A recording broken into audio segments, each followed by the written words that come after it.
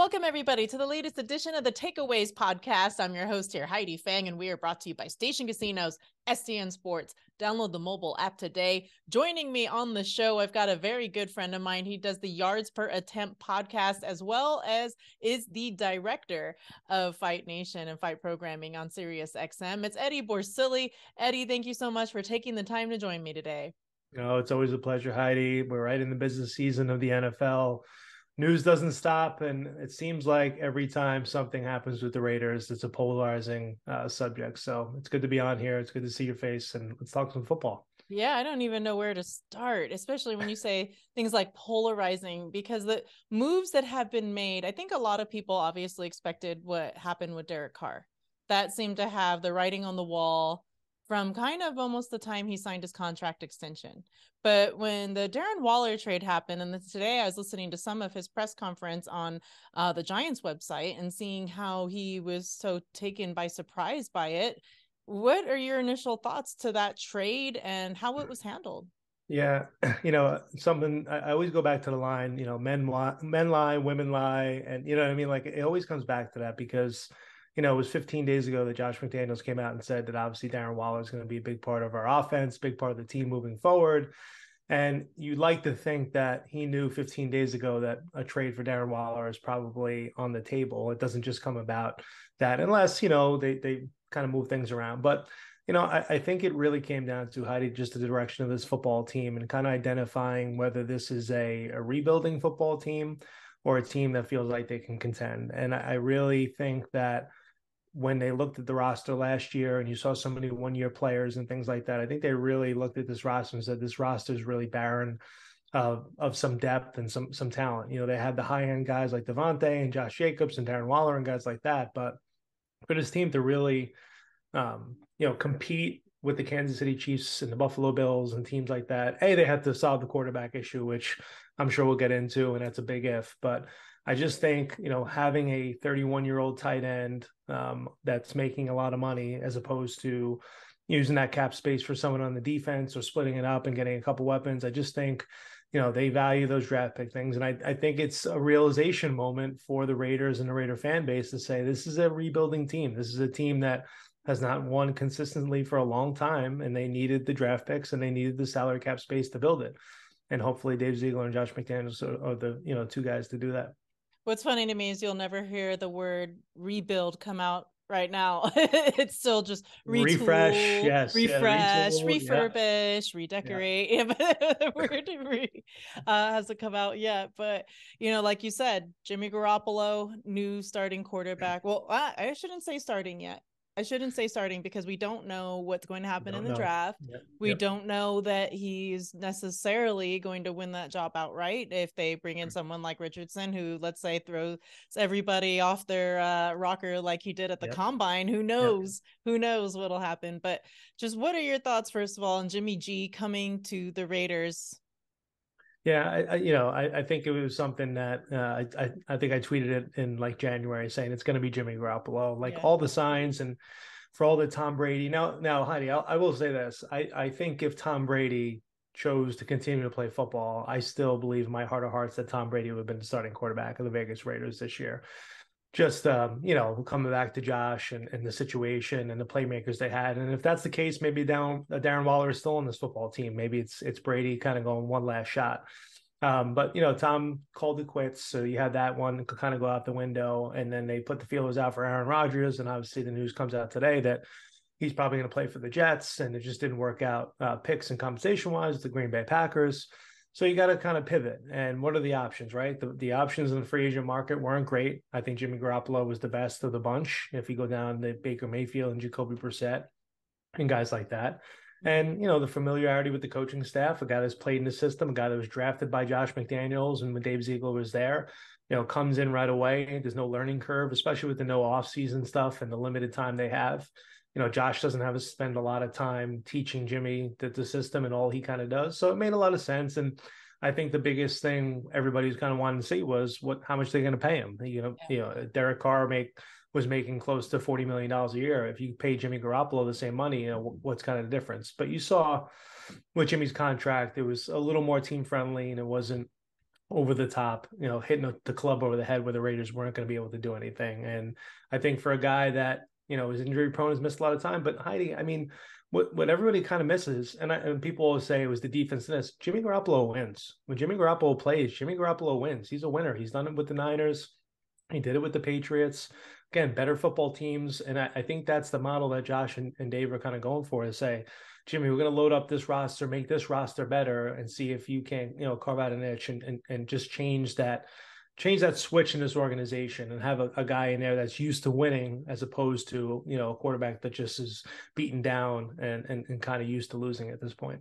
Yeah, I think there is something to be said about mental fortitude. I think you see it. And where Jimmy Garoppolo is concerned, my only, I guess, caveat or thought about how he can maintain his own mental toughness is thinking that he is the starter, right? Because of what he's gone through with Trey Lance and all the kind of back and forth with the 49ers as to whether or not he would be the starter, if they drafted someone to, kind of say, hey, there's somebody coming under you here. You got to compete now for this job. Like all of these things that happened back with San Francisco.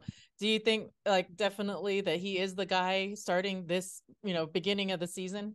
Yeah, well, look, the position that the Raiders are in now, they're not going to be able to probably get up to pick one. The Carolina's there. They traded up and they gave away a lot to get to pick one, obviously, for a quarterback.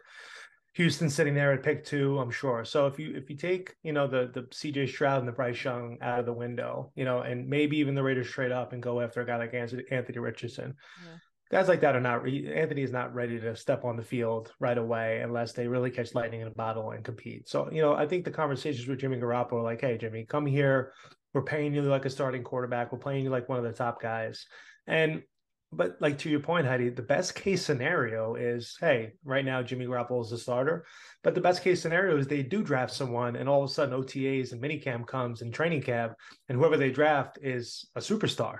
And at that point, you're like, hey, Jimmy, I know we're paying you, but same thing. We're going to play this guy. It's the nature of the beast. And there has to be conversations with Jimmy and his agent to say, like, we're going to pay you, but we're still going to draft the quarterback and kind of, the best man win. But, as we sit here today on the 15th of March, I think Jimmy Garoppolo is your week 1 starter, depending on, where they kind of go in the draft.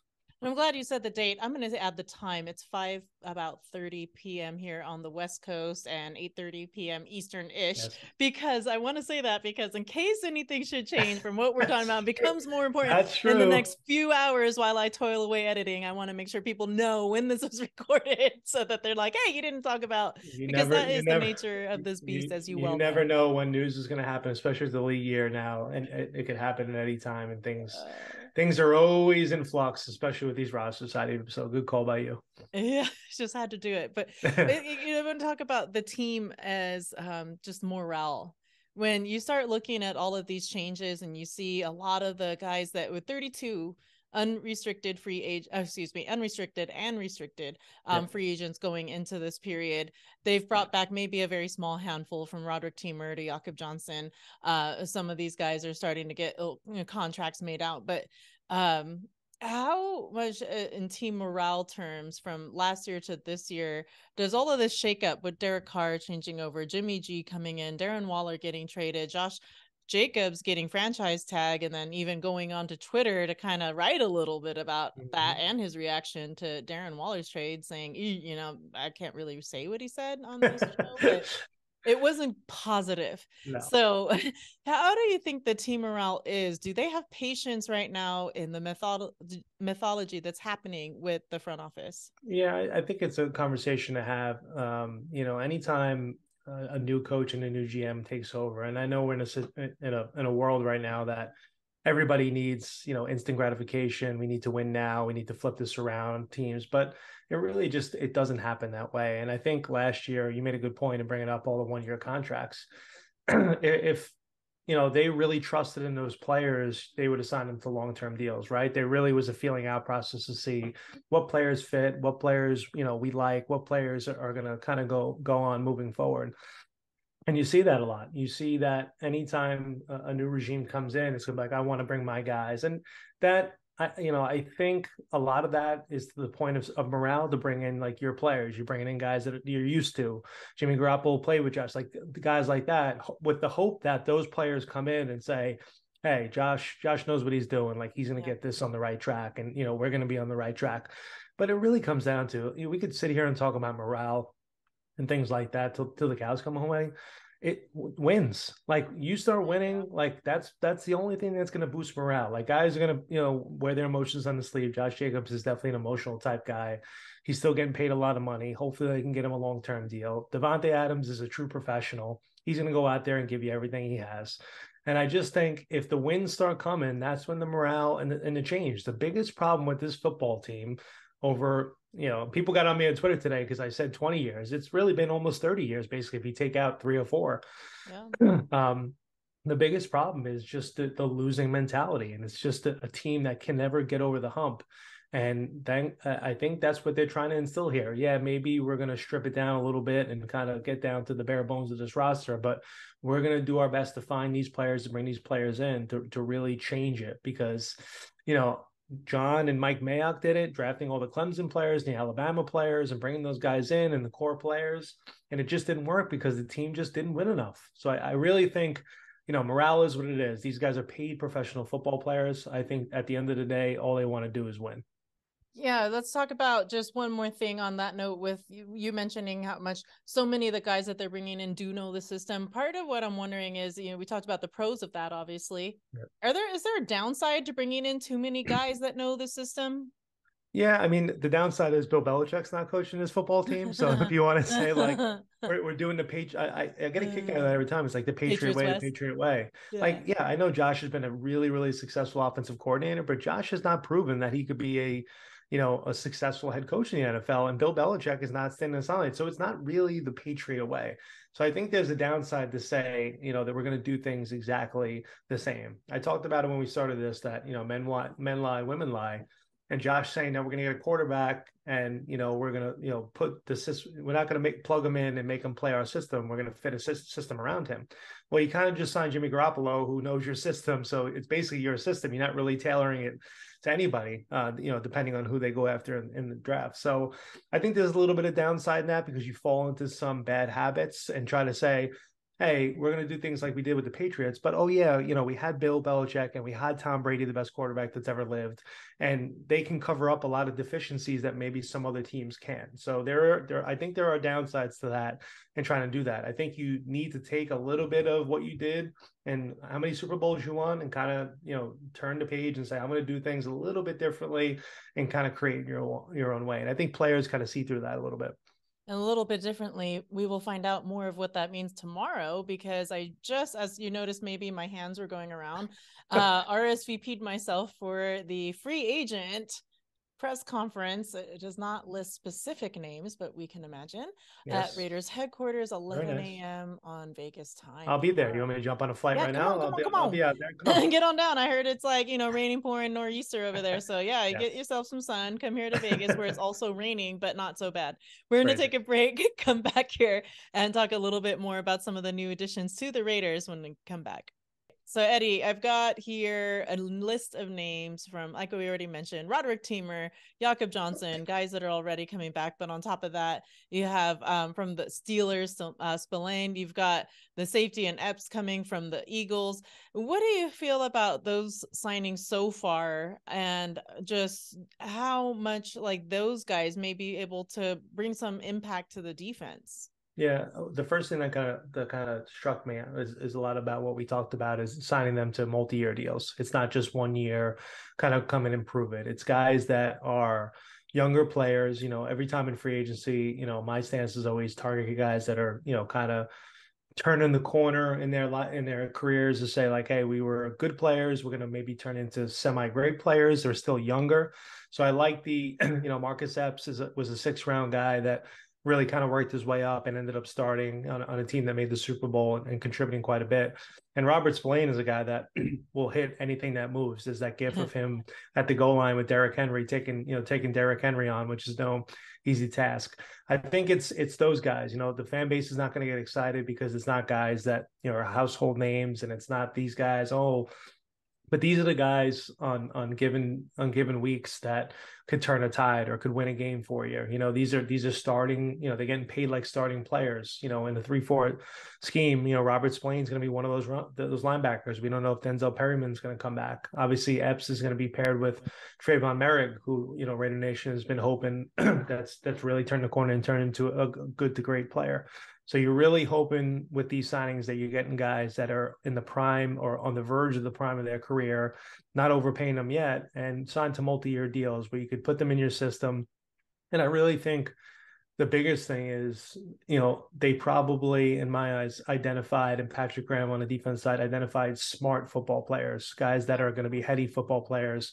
Patrick Graham mentioned that a bunch last year about identifying those types of players that could know the scheme and know where to be and be in the right position. It's not, Marcus Epps needing to have 10 interceptions next year to make a play, but being in the right position at the right time so they're not giving up, deep passes or not giving up chunk players or getting off the field on third down. So I know they're not shiny objects, but hopefully they're guys that will be, key starters next year for the Raiders. I've been wanting shiny. I didn't think that shiny came out of Jakobi Meyers. Am I wrong about that? No, yeah, he's a guy. I mean, it's kudos to Jakobi Meyers for coming to Vegas and knowing that play would be on replay 24/7, 7 days a week. And I'm sure they'll have, fun in the locker room.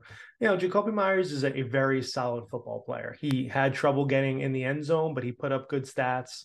Obviously, last year, the Patriot offense struggled quite a bit.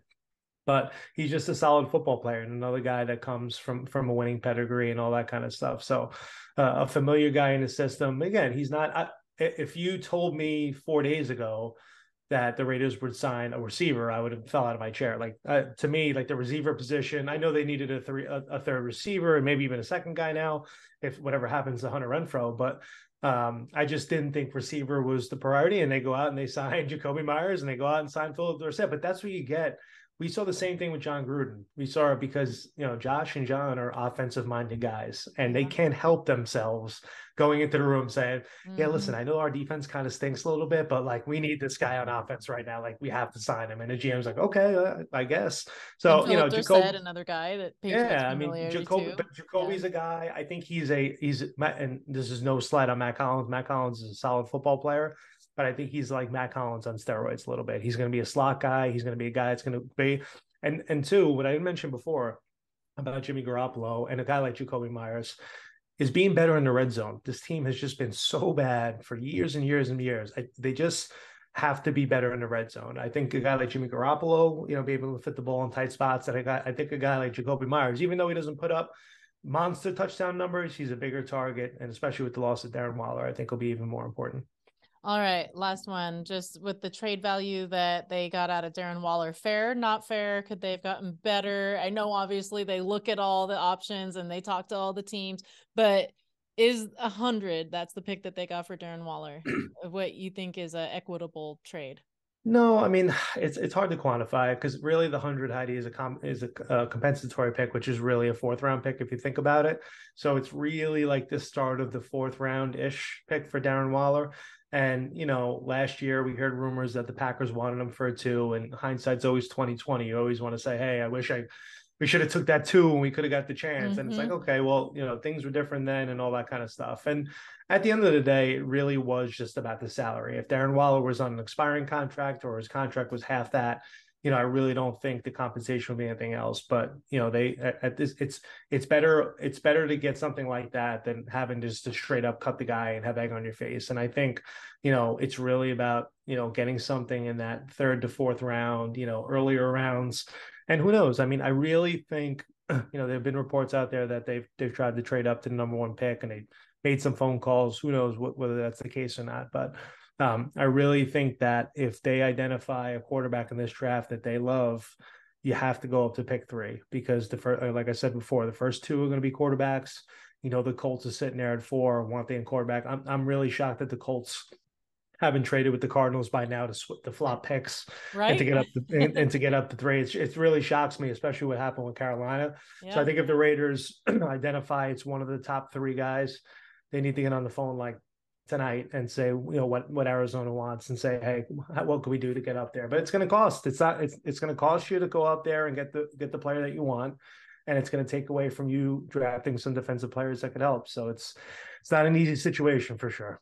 Okay, I know I said last question, but I really got to squeeze one more in here. Just when you're talking about that with the draft picks, the capital that they have, would you rather see them kind of package up some picks and move up, or would you rather see them, depending on what happens, of course, with the board, shake it out, maybe drop that 7 pick and pick up some more draft capital? What would you rather see? I think it's a good question. I think the team is in a position that if the team identifies, excuse me, if the team identifies, say, let's just use Anthony Richardson, at some point, Heidi, you have to kind of swing for the fences, right? You kind of have to say, let's just go all in. If this guy is who we think he is, we look like geniuses, and he's going to be the guy for years and years. Otherwise, it's really trust. It's that, and you're trying to catch lightning in a bottle, or it's we really trust what we are as developers. And I think that might be the latter part for Josh and company to say, we're going to sit here at 7, take the best defensive player in the draft. We have enough draft picks. Let's just take the best player, because we haven't had a ton of great defensive players. And then let's target a quarterback in the second round that we could really develop and turn into a really good football player. And I think that's the kind of the mindset of Josh and go. But, to me, if I was in those positions, and obviously you and I are not in those positions to do this, you have to try, right? You have to go up there and swing and miss, because, you don't get fired for, you get fired for losing. You don't get fired for, spending money or trading draft picks. You're going to get fired for losing. And if you sit on your hands and do nothing about it, and you could have went up to the 3rd pick and the team jumps you and goes up and gets Anthony Richardson or Will Levis, and they turned out to be star quarterbacks, you're going to say, what if we had the chance and we just didn't do it? So I just think at some point this franchise has to go out there, and it's been a long time since this team has drafted a quarterback in the 1st round to kind of go up there and say, this is going to be the face of the franchise. And I don't want to do it just out of necessity, but also too is time is limited. If Josh and company, go, 2-15, or this team really hits a rough patch, who's to say that the coach and GM is here next year? So if it was me in that boat, I would try to do everything I can to go up there and get the guy that I want. There you have it, Eddie Borsilli. He is the program director of Sirius-XM Fight Nation, and also his podcast, Yards Per Attempt. You can catch that on RaidersBeat.com. Eddie, thank you so much for all of the time. Oh, and regular guest on Raider Nation Radio every Wednesday. Baby. Every Wednesday. Heidi, you're the best at what you do. I always appreciate taking the time with you. Everybody appreciates your knowledge, so appreciate you taking the time. Hey, back at you, man, really. And everybody, check out all of our shows that we have on VegasNation.com. 3 times a week, a podcast will drop, so make sure to keep up with all that we're doing there, and we'll keep you up to date with that free agent press conference taking place at Raiders headquarters tomorrow. That's it for Eddie Borsilli. I'm Heidi Fang. Thank you so much for tuning in.